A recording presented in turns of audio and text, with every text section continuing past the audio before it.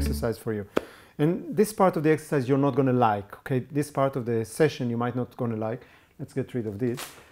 But this is the part where you move from risk to safety, okay? When you start looking more deeply into what is it that you're doing.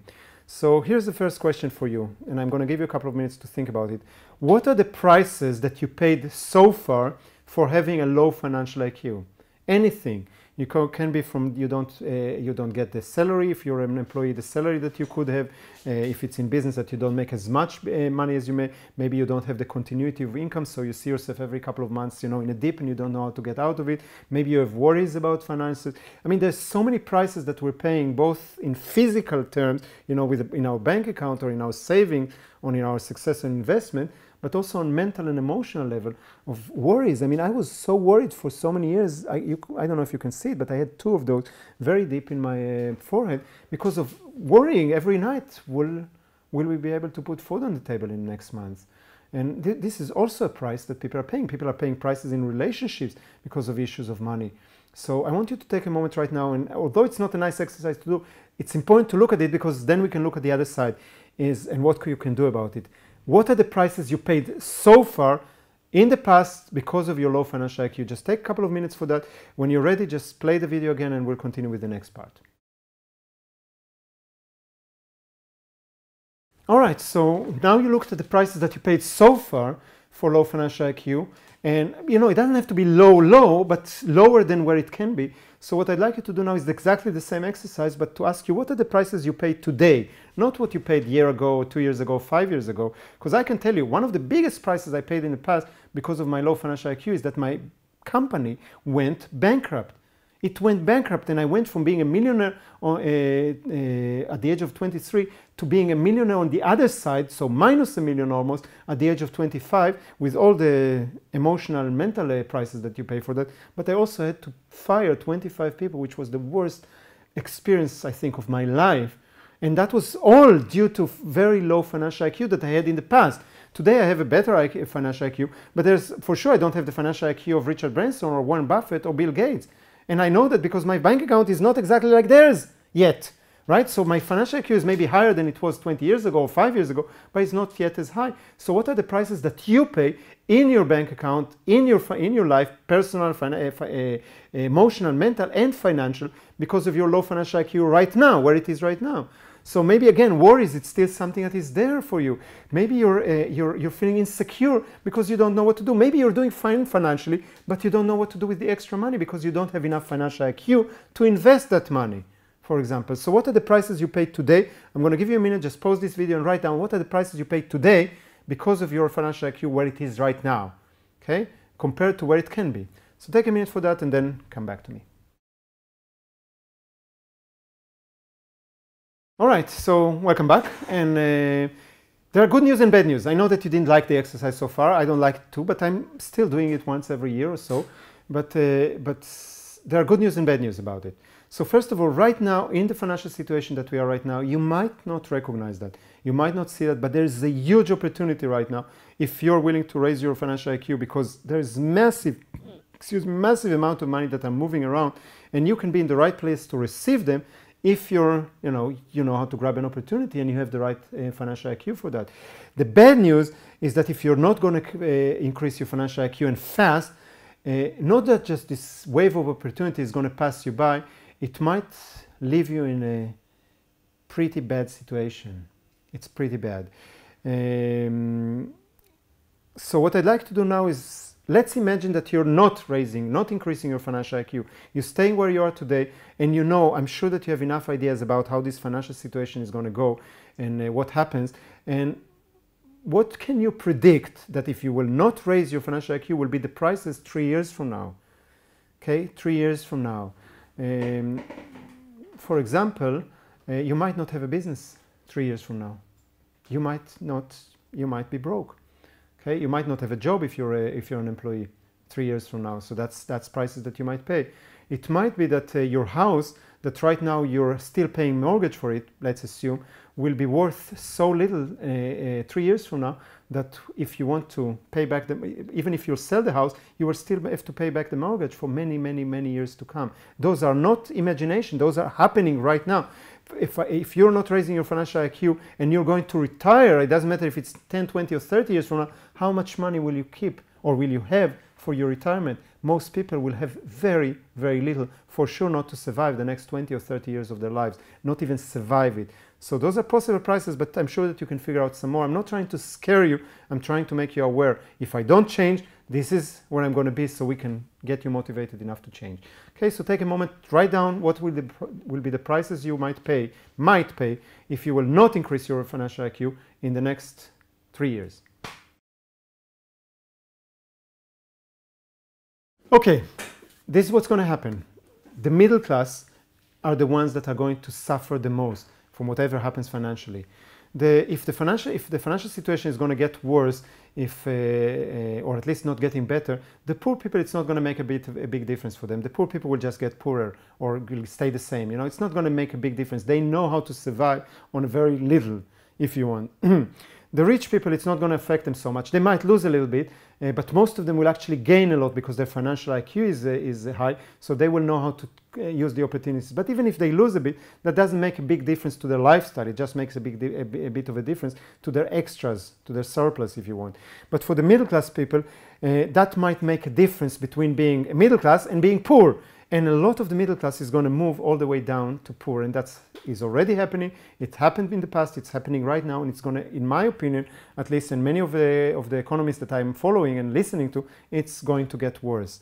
Okay, so what you want to do is you want to understand, first of all, that money doesn't disappear. People are keep on saying, oh, this company lost $2 billion, it disappeared. It didn't disappear.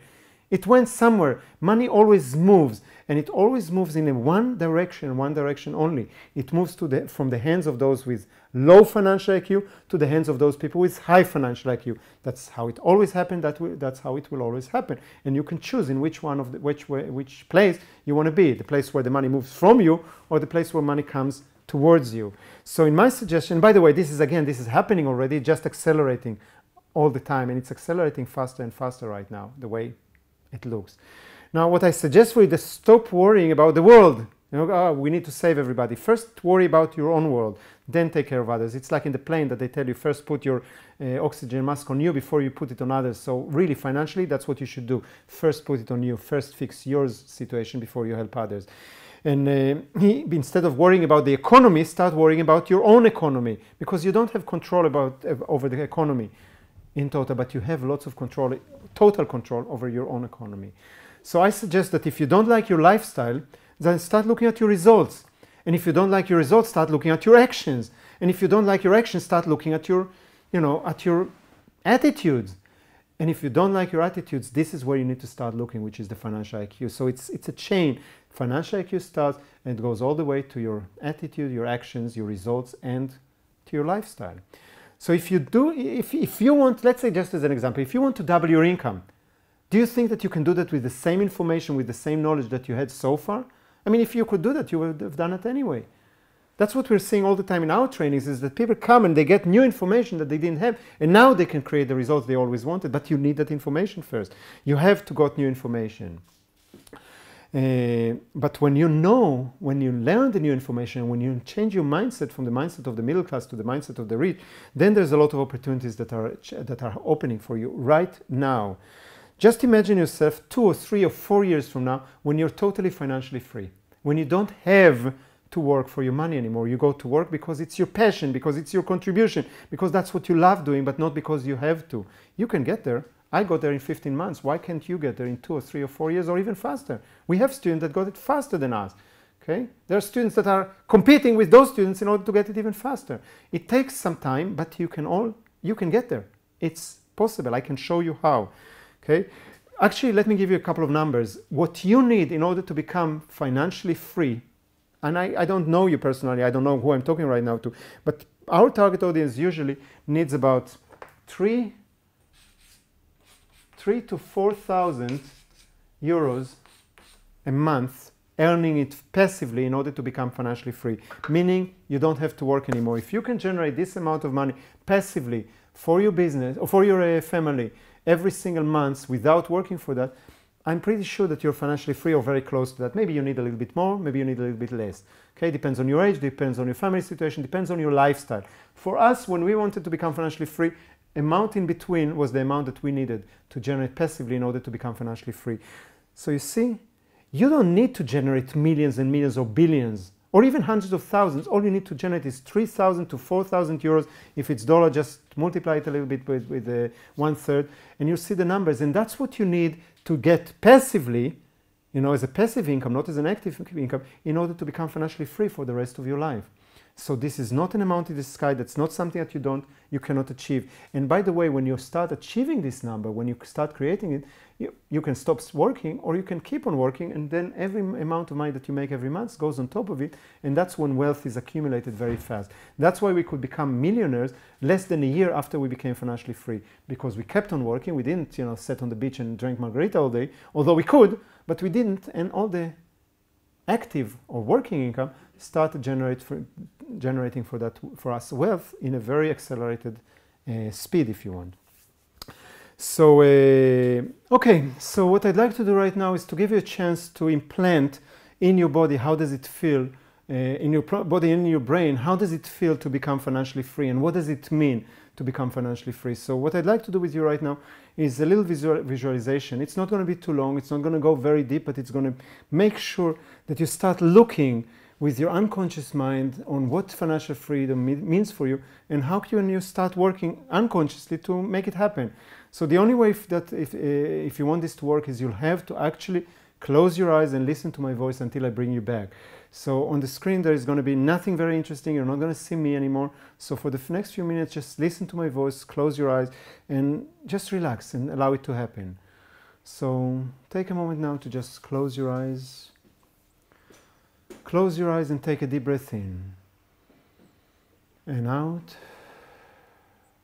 Take another deep breath in and out. And take another deep breath in. Hold it and let it go quickly. Now imagine that you know the rules. Imagine that you have the ability that day to day you can spot opportunities that others don't see. Just put yourself in that position of a person that has a very high financial IQ.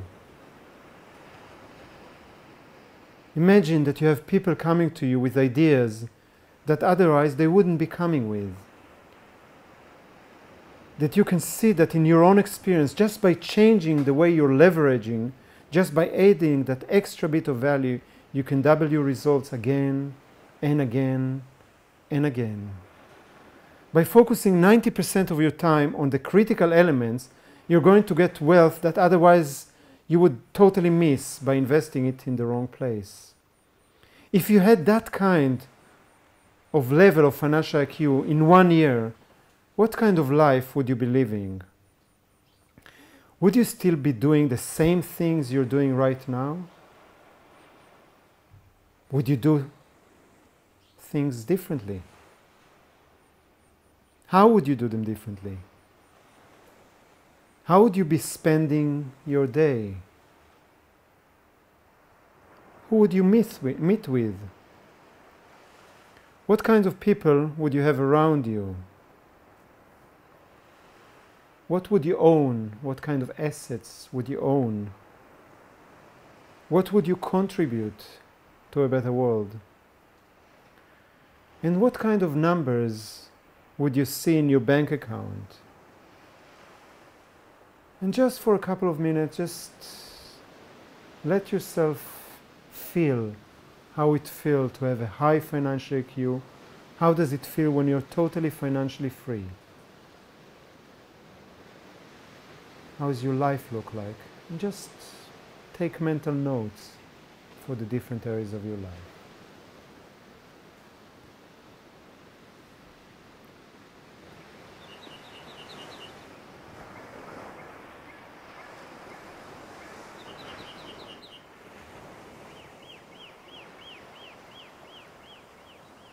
And when you're ready, just take a deep breath in and on the breath out, open your eyes and welcome back. And while it's still fresh in your mind, those pictures that you have of being financially free and high financial IQ, take a moment right now and take your pen and a piece of paper and write down for yourself, how would your life look like when you're financially free? What is the vision for yourself that you just saw? And take a few moments for that, pause the video, and I'll see you when you're ready. So welcome back, and I hope you like the vision of your future. You need to get really excited about it. It needs to make you happy to think about it, because your life is going to change when you become financially free. And if you're not seeing it, if you're not having it in front of your eyes, it will be very hard for you to get there. So you want to create a picture, a very vivid picture of you. And we did it just for once, but you can repeat that part again and again and again to implant this picture, this vision in your mind, this visualization. It's very, very powerful.